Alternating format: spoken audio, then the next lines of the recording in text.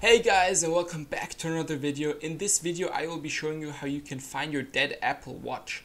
So usually you can just find your devices by the Find My app on your phone. You can also do this with your Apple Watch, so just hop into the app, and then if your Apple Watch is completely dead, so it has no battery, then you will only be able to see the last location.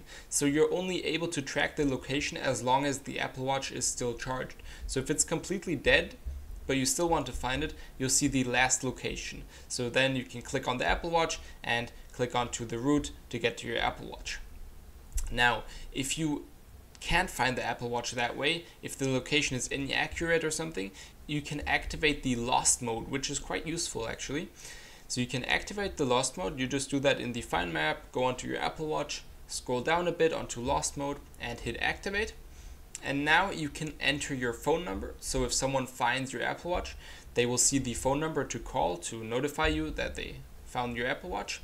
You can also leave a message on the Apple Watch for people to see, and you can lock it. So to change the iPhone it's connected to, or to change some important stuff, you will always need a passcode then on the Apple Watch. So this is quite useful. So definitely activate the lost mode if you can't find your Apple Watch.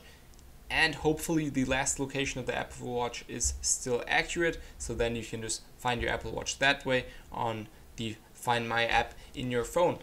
And yeah, that's how you can hopefully find your dead Apple Watch. If you have any more questions, just comment down below and I'll be happy to help you, and make sure to drop a like and subscribe if this video helped you out.